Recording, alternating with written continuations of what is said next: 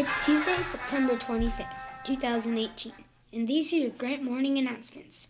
My name is Nick. I'm Nawal. Please stand for the Pledge of Allegiance.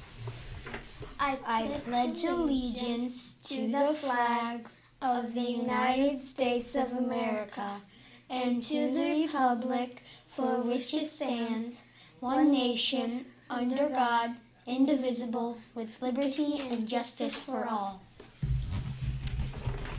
Lunch for today will be chicken garden salad, carrots, diced pears, pretzel, and milk. On Wednesday, it will be hamburgers. Thursday will be breaded chicken patty, and we will have whole grain pizza on Friday. Speaking of lunch, I wonder when the fork was invented. Wow, I never thought about that. It seems like a good question. Perhaps Lily will know in our incredible information segment. I hope so. Let's do a quick check on the weather first. Over to you, Kai. Hi there. We got a little bit of rain yesterday, and we'll get some more rain today. Highs will be in the mid-70s. I predict a 56% chance of outdoor recess. Tomorrow, you guessed it, more rain. Wednesday will also be rainy. The sun will start peeking out on Thursday, but temperatures won't make it out of the 60s. Friday should be a nice sunny day. As always, be sure to dress for the weather and make it a wonderful weather day. Let's go over to Lily with some incredible information about forks. Good morning. Today we are talking about forks.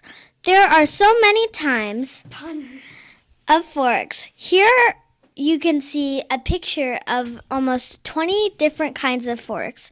Dinner, lobster, pastry, ice cream. What? Who eats ice cream with a fork? Apparently someone does.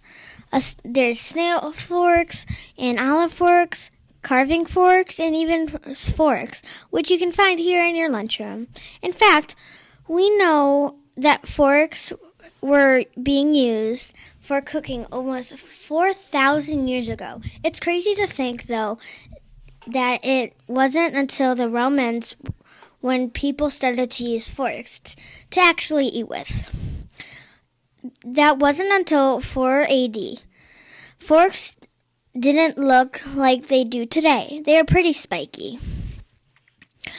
It wasn't until the 11th century and when people started to eat spaghetti that the forks started to look like they do today, with 3 tines. You can always learn about neat stuff in your Grant library. Back to you, anchors. Hey, did you know that you can highlight the URL bar without using the touchpad or the mouse? What? That's crazy. How? Just hit Control-L on a Chromebook or Command-L on a MacBook, and the cursor will fall into the URL bar and highlight whatever is there. Awesome! Now for the joke to end our newscast. What did the plate say to the fork? I really have no idea. What did the plate say to the fork? Lunch is on me. That's kind of stupid. The quote of the day is from Gail Sheehy. If we don't change, we don't grow. If we don't grow, we are not really living.